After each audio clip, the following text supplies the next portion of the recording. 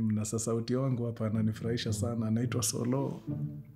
Ashindo Solomon hajawahi ongea juu ya msichana for 7 years. Hiyo jina siko misplaced. Solomon wa Biblia by the time alikuwa age au Solomon wangu alikuwa na mabibi 326. Hey. Solo itabidi uniite kando bana, uniambie what's happening.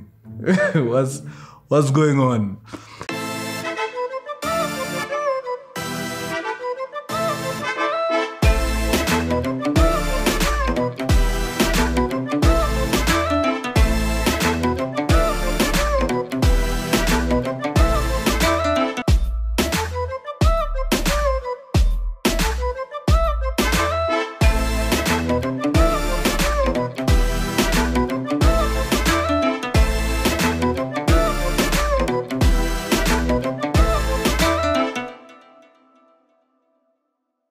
Okay, wadau.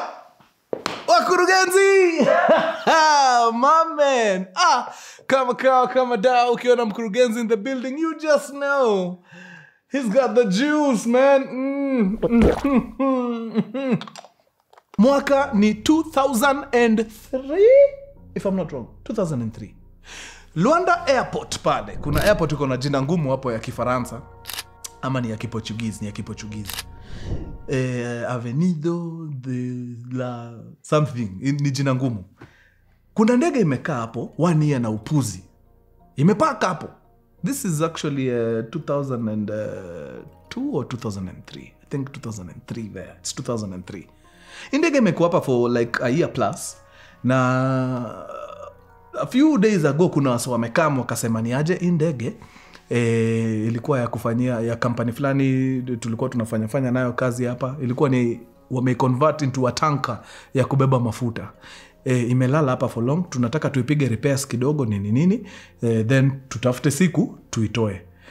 Wale wenye hapo wakawaambia ina mambo, nyipigeni repairs zenu, lakini kabla muende, you just know ime accrue over 3 million shillings in airport fees. Jutangu muipaka hapa inachaji wangu parking daily and it's been a year plus. So ina mambo nyinyi tengenezeni nini juu nasikia ni kama mko na miradi baadaye, but before tuwapatie clearance lazima tuongee mambo ya parking fee. Haina mambo. In fact before tutoke tutakuwa na discussions. So wakakubali ndege ifanywe ma repairs hapo na pale nini. Wakasema wacha tuitoe tuipeleke hapa nje kidogo tuone tu kama vitu zinafanya nini, but of course hatuwezi take off. Lo and behold, wakiwa pale kwa control tower, wanaona ndege na line up. Chaligonge jeans. Ni wimbo za Salimo. Na line up. Hey. Ndege ina line up kwa runway. Kidogo wanashanga hapana, haizi kuwa na take off. Kila kitu yake amezima, transponder iko off. Hata ana mataa jawasha. No, sidhani. Ni kama ame take off.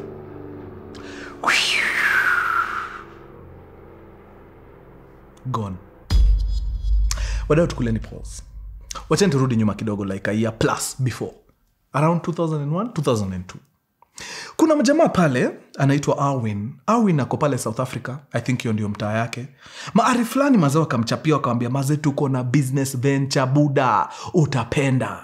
Hii business venture inataka mtu anajua mambo ya mandege. Maze na si continent tunajua watu wawili pekee wanajua mambo ya mandege.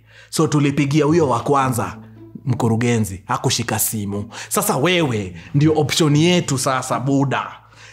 Kuna works imetokelezea pale Luanda Angola. Kuna company pale inaitwa Kuwachi, wana mine vitu zinaitwa nini? Migodi, almasi. Wana mine diamond. Sio wasafi.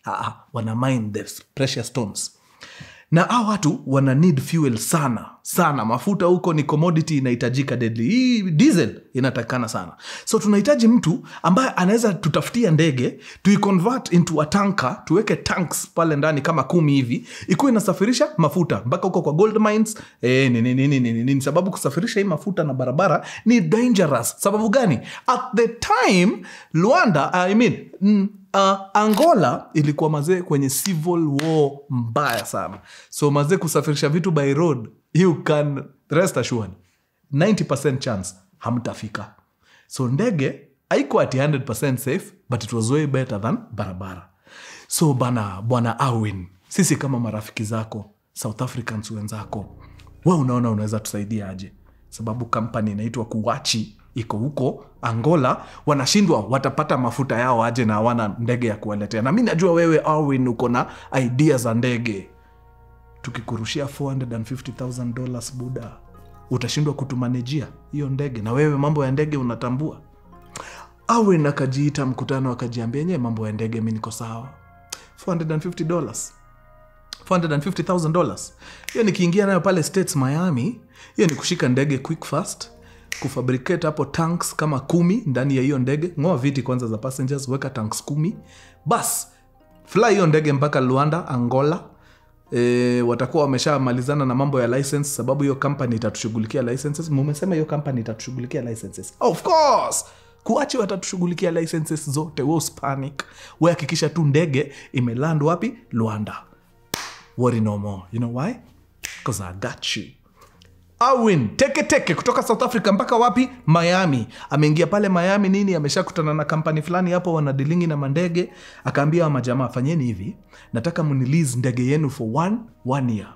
Niko na pesa kiasi hapa, nikikupatia kama 1,120 hivi na kitu, si tunaweza fanya ka something. Company kawaambia ina mambo. In fact, anza kuorganize nini? Tanks. Ndio hii ndege by the time tunamaliza paperwork na nini, tanks ziingie ndani, zichomelewe sawa sawa, wewe beba ndege yako ikiwa complete, changamka. So kwa ile 450,000 amechuna pesa kiasi hapo, amepatiana hapa wa source ndege, watu wa Miami. Amechuna pesa ingine hapo, ameenda kutengeneza matanks za kihatari. Ametengenezewa tanks 10 zinafaa kuwa fitted kwa hii ndege. Kwa hiyo 450,000 ameenda ametafuta crew 2 each with 3 men. So 2 3-man crew. So hao ni wase wa 6. Asha walipalipa pesa kidogo nini ile ya kuanza kazi, nataka twende tuanze maisha huko Luanda nini for 1 year. After 1 year si tukafunge tuzidi. Sawa. Crew check. Tanks check. Aircraft tashwishi. Hey. Tulikuwa tumekwambia tutakuletea aircraft. Makosa imefanyika. Ni kama hiyo pesa imekunywa maji. Tutafanya nini? Makosa. I don't know what happened, but hiyo ndege ni kama tutaipata. Najua pesa imekunywa maji, but shukuru at least uko na tanks. Haukupoteza pesa yote. Sasa ikakuwa damn it. Nimepoteza pesa hapo kidogo, hiyo deal haiku go through. Kuna mtu mwingine hapa Miami anauza hizi mandege, ana lease mandege. Akakutanishwa na jamaa anaitwa Joseph Mori akona mandege kadhaa ziko hapo. Among the aircraft that Joseph Mori has or had was a former United Airlines aircraft ambayo ilikuwa imepiga kazi United Airlines pale USA for almost 20 years, ama ni 25. But because of the United Airlines regulations, hiyo ndege ilikuwa tip top, mint condition. I swear hiyo ndege ilikuwa ni kama mpya.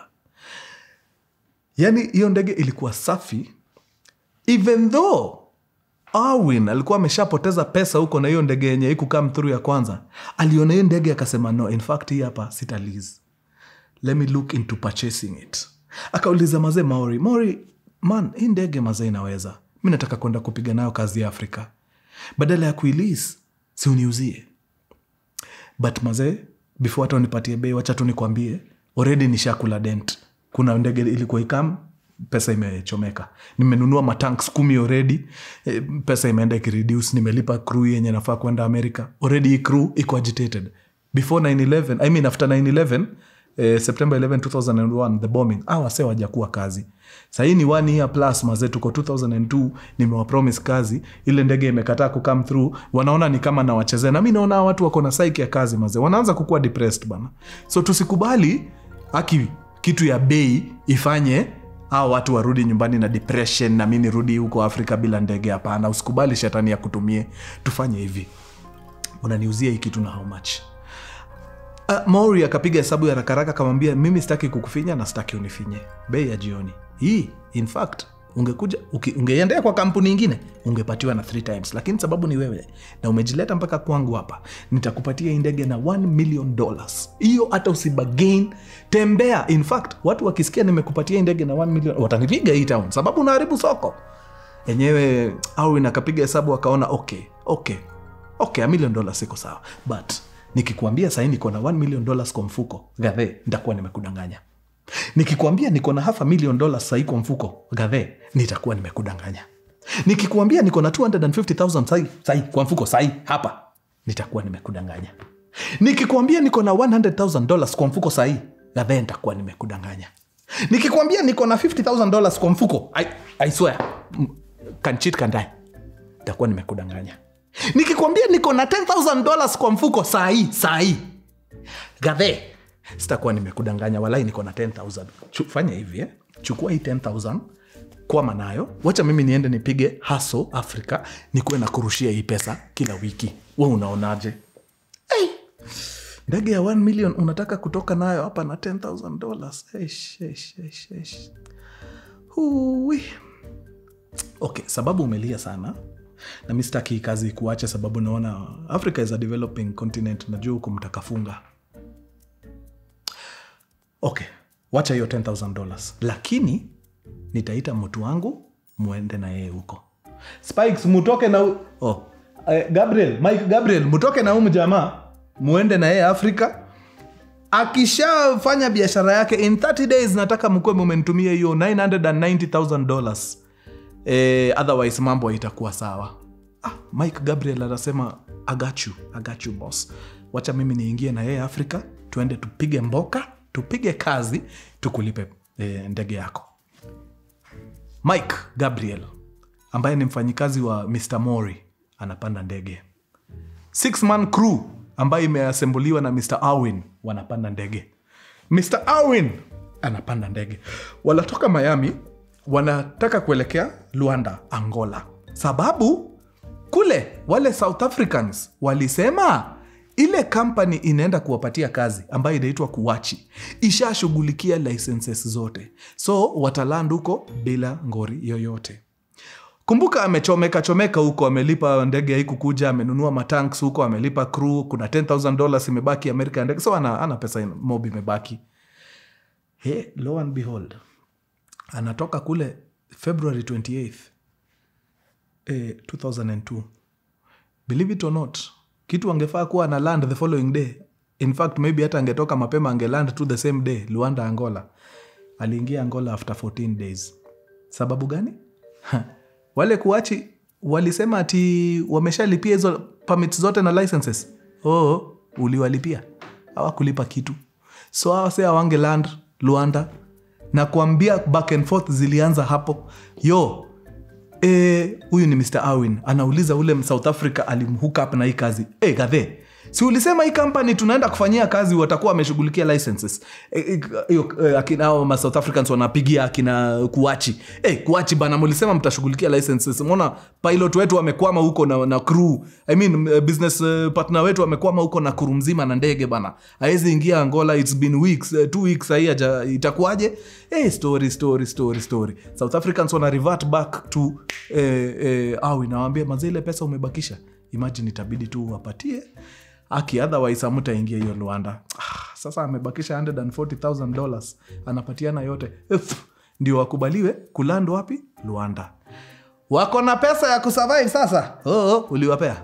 Sasa ni muende mtafute ghettos, mkae. Hii crew ya mtu 6 na ule Gabriel mwenye alitumwa huko na mdosi Mori akuje achunge ndege until walipe hii kitu yote in 1 month.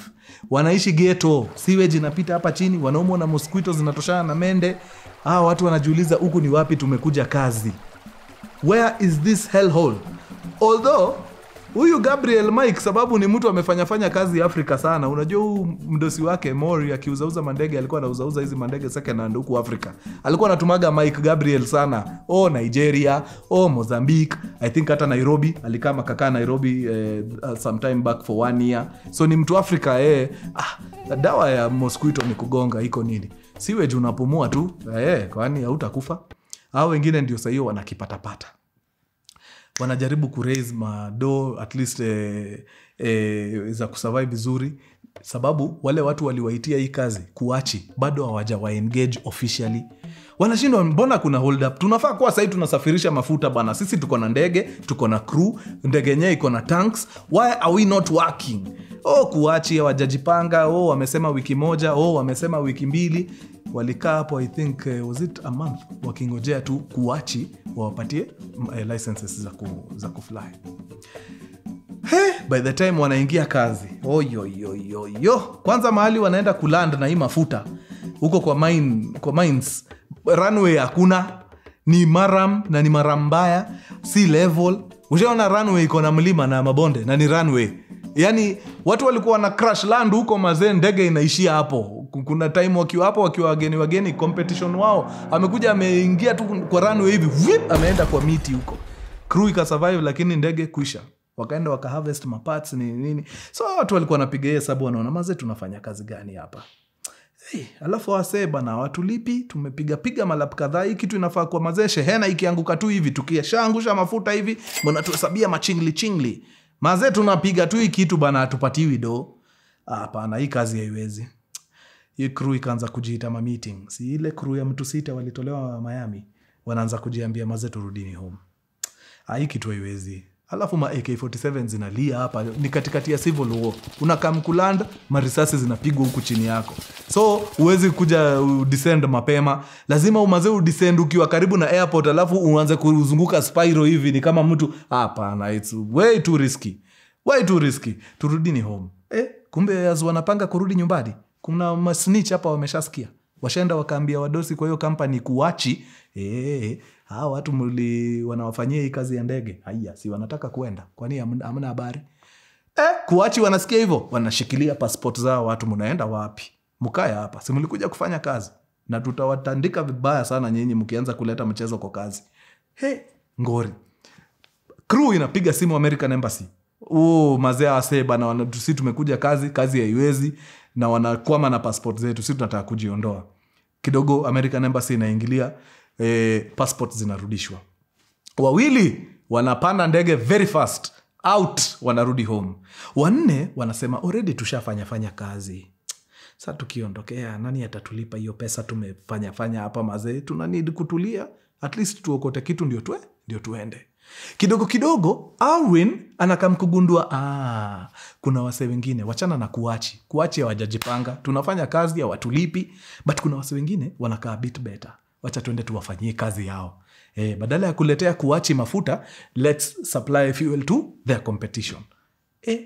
Wanaingia huko kwa competition mazee, wanapiga 17 trips. Watu wa kuachi ni kama kuna watu hawajasikia vizuri, wanaanza kutuma threats, wanaanza kufuata Awin huku hapa na pale nini, but haidhuru, wanangangana. 17 trips za kufikisha hii mafuta, inafika mahali inakuwa haiwezi. Hiyo ndege wakitoa Miami ilikuwa yani almost new, ilikuwa imewekwa fiti. By the time wanapiga hizi 17 trips na hii company mpya, hiyo ndege ilikuwa beat deadly, like kila landing ni beat down. Mazemu meharibu mataya, scratches, nini. Like wakapiga tu hesabu wakaona hapa hakuna kazi tunafanya, hii ni nonsense. Hii haiwezi. So wakajiita meeting, wakaambia na chief, noma.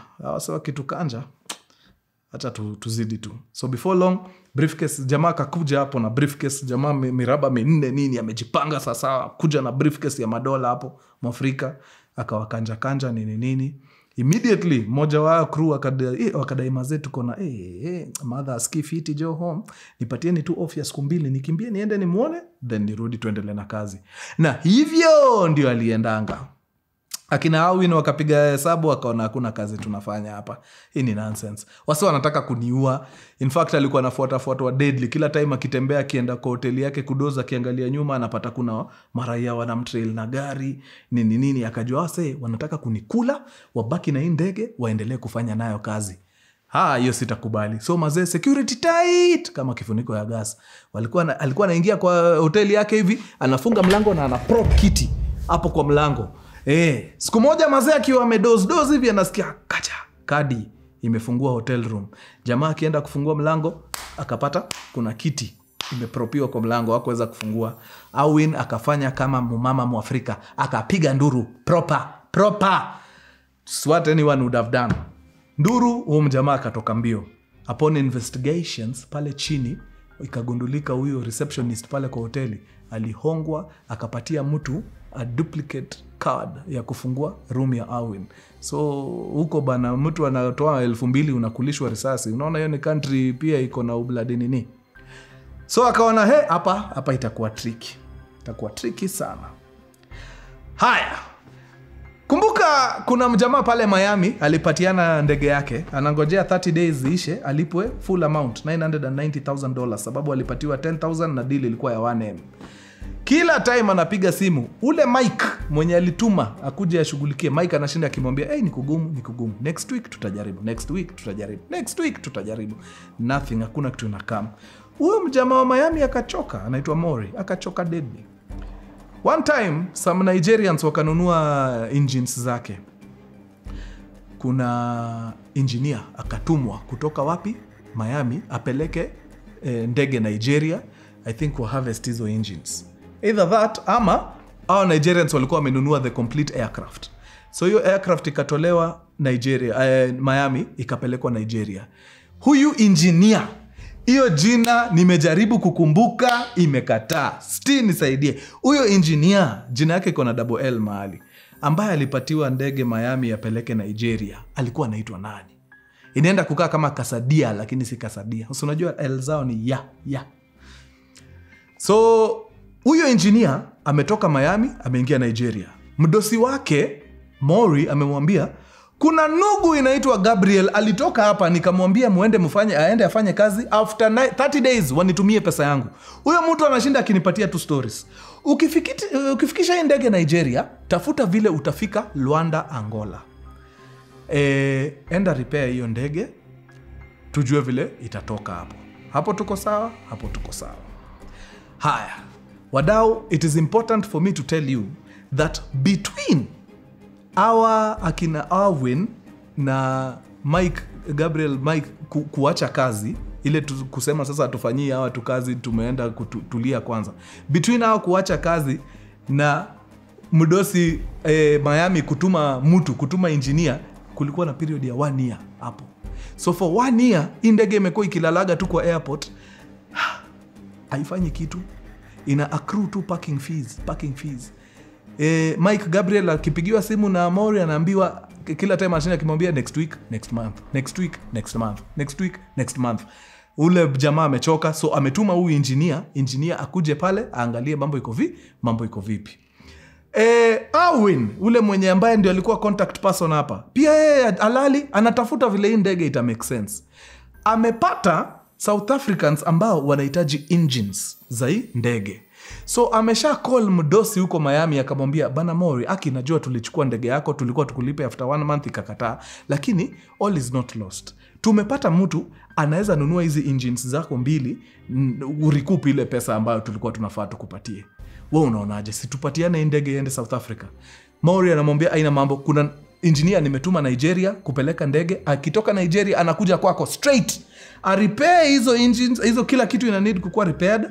Then mkisha kubaliana na airport, hiyo ndege itoke hapo iende South Africa, watoe engines zao kule, kile wanataka kufanya na hiyo body shauri yao. Mimi as long as change yangu ni balance yangu mnipatie, na msitaki huko kumbafu. Akamwambia ina mambo, wewe tuma huyo engineer akamsi tutashughulikia. So engineer akatoka Nigeria akaingia Luanda na akaanza kazi ya repairs. Akapiga repairs sawa nini.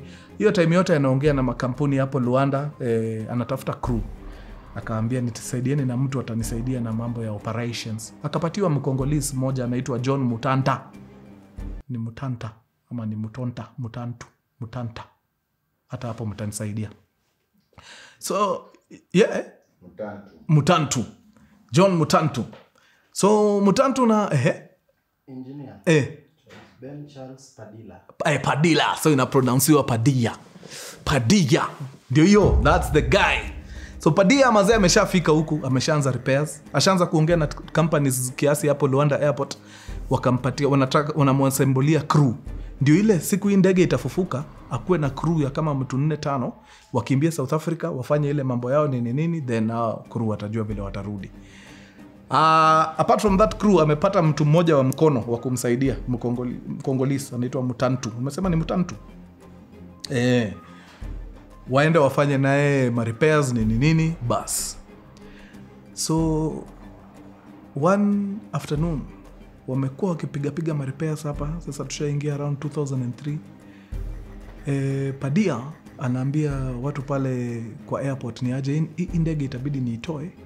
Taka tufanye matest 2-3 nini, but hatuendi airborne. No. Zote ni ground tests. Mambo ya airborne hiyo tutaongea, nyinyi mtaongea na mdosi wangu. Mkishasikizana mambo ya airport fees nini, then tutajua mambo ya airborne. But for now, tunataka tu kufanya vitu za ground tu hapa na pale. Airport wakamwambia na mambo, we cheza kiwewe. So wakatoa ndege, wakaipiga push mpaka mahali fulani. Air traffic control wako pale, hao wanaendelea tu na minding their own business kidogo pap kitu imeshapigwa full power pale kwa engines. Ndio hiyo imealign na runway pale, wanashindwa huyu jamaa si amesema hata take off. Kidogo full throttle, ndio hiyo twende sasa. Nikaende sana. Within seconds take off speed. Padilla na Mutantu wako kwa hiyo ndege. That is what the flight whatevers wanajua. Wanaitwa nani hao watu? Air traffic controls. Wanajua ni watu wawili wako kwa hiyo ndege. Hiyo ndege ili take off, believe it or not, in 2003. As I sit on this chair in 2022, nobody knows the whereabouts of that aircraft. Nobody knows the whereabouts of Mr. Padilla. Sababu hata familia yake to date haijawahi muona. Very little is known about Mr. Mutantu. Hayuko Facebook, hayuko Instagram. Hawajui anything kumuhusu. So hata kwenda home kwao Kongo kujaribu kuuliza family members, Mutantu mumemsikia ama shaimuona, they don't know where to trace him, where to find him. To date, hiyo ndege haijawahi patikana, imeenda. Kumekuwa na a few theories. A few people wanasema wameiona ikifly somewhere past Somalia. Wana suspect maybe ilienda ikaanguka mahali kwa ocean. A few people wanasema inaweza kuwa ilionekana somewhere in Indonesia. Huyu engineer Padilla alikuwa anafanya kazi Indonesia at some point. So wana suspect huyu mtu mwenye alisema aliona Indonesia anaweza kuwa alikuwa right, sababu Padilla used to work in Indonesia. Huyu mtu anasema hii ndege inaweza kuwa ikutoka Africa, iko tu somewhere within Africa, might be right, because Mr. Padilla at some point showed colleagues photos of an African woman, and he claimed the African woman was his wife. So inaweza kuwa huyu jamaa alichukua tu ndege akaenda kaidichukua fore mahali na akaingia tu mahali hapo Mozambique kama somewhere, akaendelea na maisha na demu yake wa Africa, juu maybe demu wake wa majuu angeleta ngori, I don't know. Or maybe wale wase walikuwa wanataka kuua Awin mpaka wakaenda kumkuta kwa hotel room. Maybe hao wase somehow walikama wakafikia Padilla, na wakati Padilla anataka tu kupiga ground tests pale akiwa na Mutantu, wakaingia kwa ndege na yeye wakamwambia washa hiki tu buda tuzidi, na wakaenda wakaland tu mahali tu kwa bush, na maybe wakauliwa na hiyo ndege ikauzwa for parts ama ikapakwa rangi ikaendelea kufanya hizo kazi za mafuta. Who knows? FBI, CIA wakajaribu, wakangangana, nothing. Cold case. Paka leo we are yet to know what happened to flight 844AA. Nobody knows. That's the end of story number 1. Turn to story number 2. Hey! In case mko na ideas mahali hii kitu inaweza kuwa ilienda, tuambieni hapo kwa comments. I'd like to know. Naweza taka kujua. Story number 2. The year is 1997, January 5th. Barabara ni Mombasa Road. Kuna jamaa, siko sure sana, lakini nashuku ni Peugeot 504. Ako pale Mombasa Road anaelekea JKIA Airport. Hapa kando, akona some papers, some forms, ambazo zinaonyesha ya kwamba he is an agent for one of the banks in Nairobi by the name Citibank Kenya Limited. This guy drives into Jomo Kenyatta International Airport. Anapigwa check yake hapo haraka. Hiyo time hii kitu ya gate hapa iko imejengwa. Kulikuwa tuna kacheka kadogo hapo. Teke lakini badala ya kwenda huko kwa airlines mahali watu wanasafiria, akakula maze, ka left mahali fulani, akaenda mpaka kwa terminal ya offices za DHL. If I'm not wrong. Yeah. Is it DHL? Okay, siko sure. Mtaniambia ni kampuni gani. This guy akashuka na makaratasi zake, akaingia pale, akapata 3 security guards wako pale, akapatiana makaratasi za kuascertain that he indeed is an agent of Citibank Kenya Limited.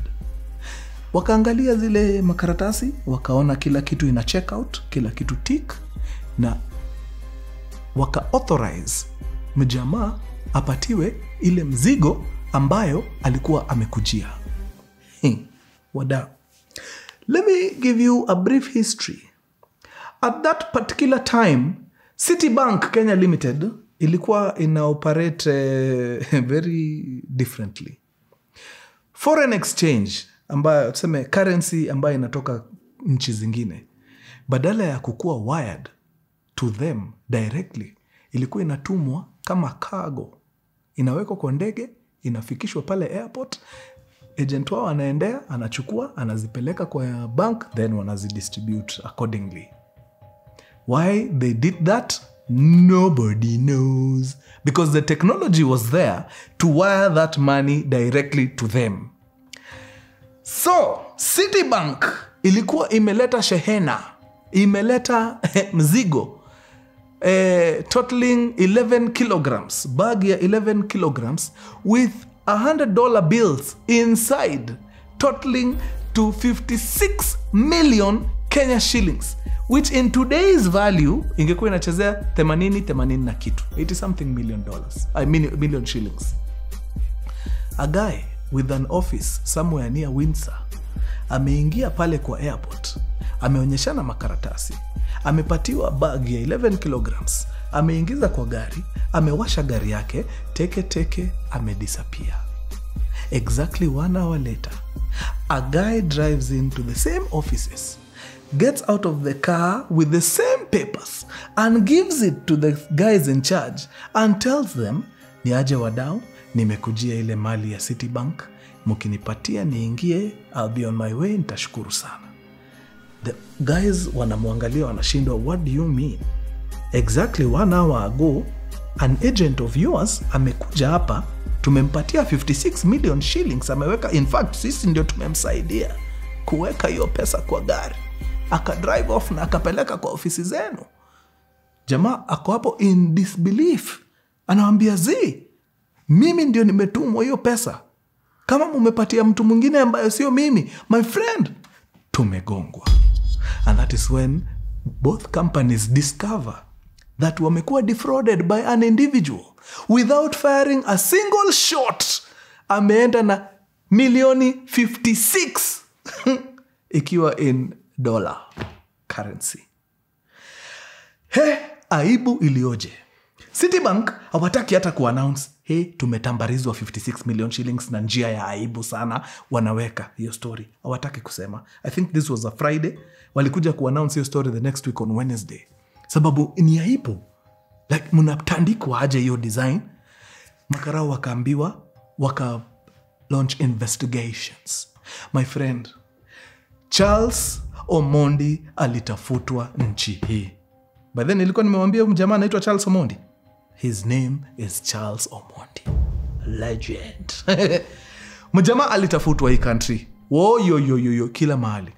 Police come up na reward 250,000 shillings for anyone with information that will lead to the arrest of one Charles Omondi. Nothing was forthcoming. 1 million shillings for anyone with information that will lead to the arrest of Charles Omondi. Nothing. But polisi wakakaza buti, wakakaza kamba, wakasema jamaa liwe liwalo, tutamtafuta mpaka tumpate.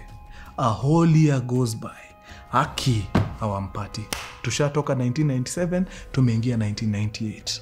Haya, 1 year 6 months zimeisha, hawampati.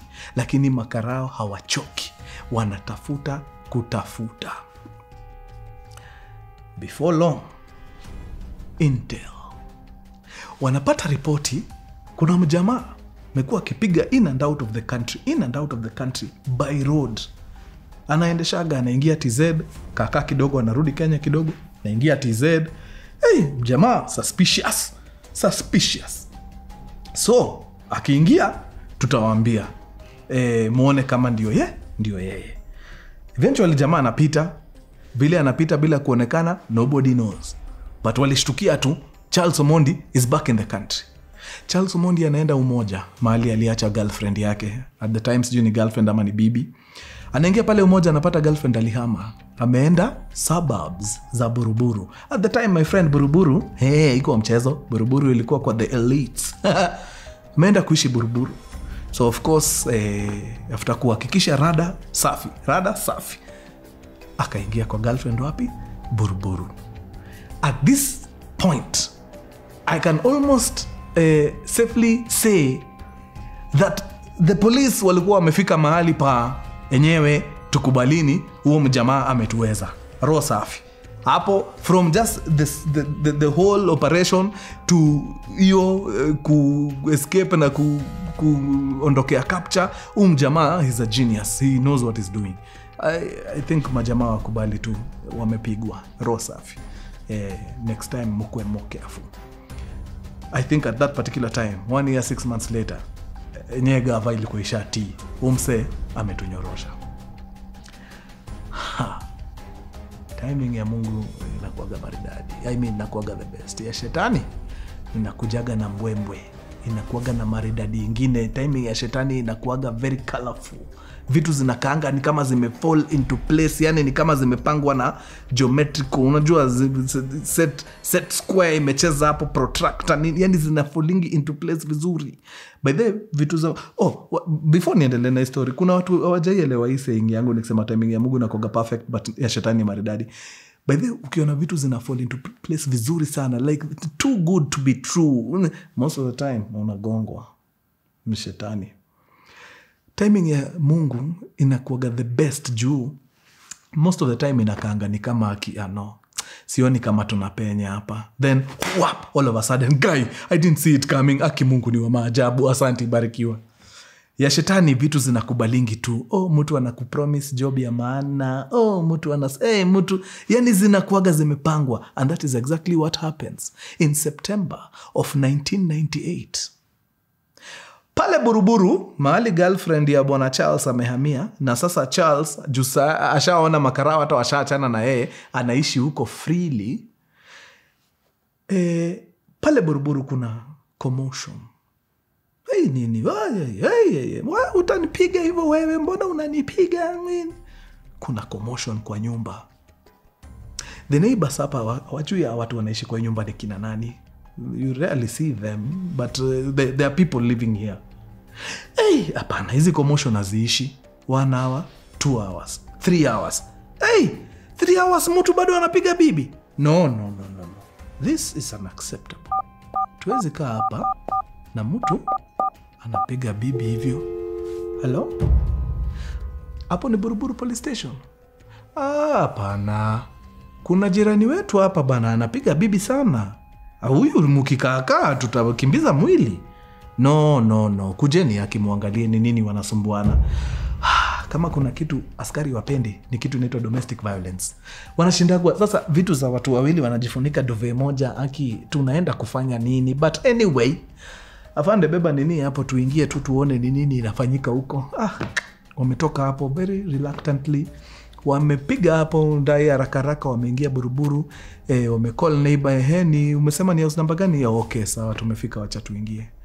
Majamaa wana knock mlango. Who opens the door? One Charles Omondi, a fugitive for over 1.5 years. Makarao wako hapo mazee wanampiga pingu. Mtu anapiga bibi. Unatutoa hata station unakuja kutupatia kibarua. Weka mtu pingu, ingiza mtu kwa gari. Madam we baki. Huyu wacha aende alale station, akisha tempa ikisha shuka, kesho atarudi nyumbani. Sawa. Omondi anasukumwa kwa Land Rover. Teke mpaka wapi? Buruburu police station. Anakuwa booked in. Majina zinaandikwa nini. It is the following day that one of the cops anakuja kuangalia wale watu wamekuwa signed in pale. Anaona hiyo jina, anashindwa, wait a minute. Hebu tuendeni sasa mnionyeshe huyu jamani nani? Lo and behold, it is one Charles Omondi. Jamaa wamekuwa wakitafuta for 1 year 6 months. In fact, even the arresting officers had no idea. This is the guy the whole country was looking for. Maze wakashindwa, haya aje sasa. So of course kuja hapa wewe umetusumbua sana. 1 year 6 months umekuwa wapi? First of all, wapi 56 million? 56 million gani buda? Ulienda pale kwa nini ukachukua 56 million kwa bag. Ilikuwa 11 kilos hiyo bag. Umekuwa kitupu, unaingia TZ ni kama ni bafu. Unaenda unatusumbua, wapi hiyo pesa? Omondi akamwambia ina mambo. Mimi kwenda kuchukua pesa pale kwa nini sitakataa. Nilienda nikachukua.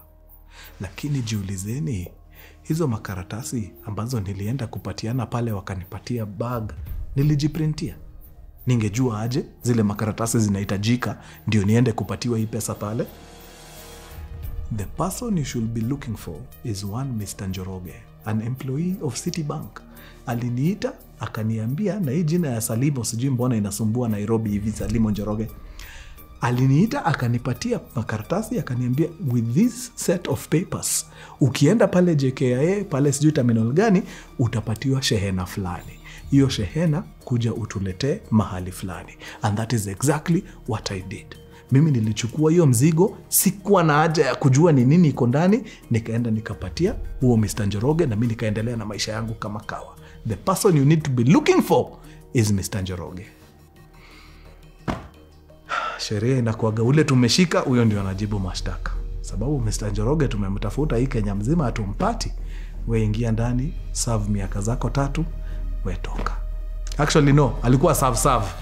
But after ingie, kukakuwa na presidential pardon. Akakuwa released after 3 years.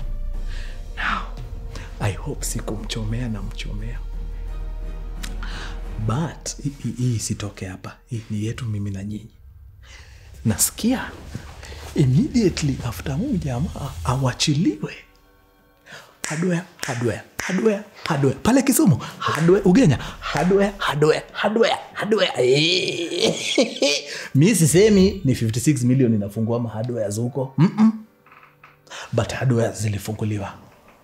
Mabiashara tu zilifunguliwa mbaya. Yeah. And that, ladies and gentlemen, is the story of the smoothest robbery ever committed in this country. I hope imewabamba. Hapo najua nimewapiga dakika zenyu kama 50 vile inafaa. God our bless maze.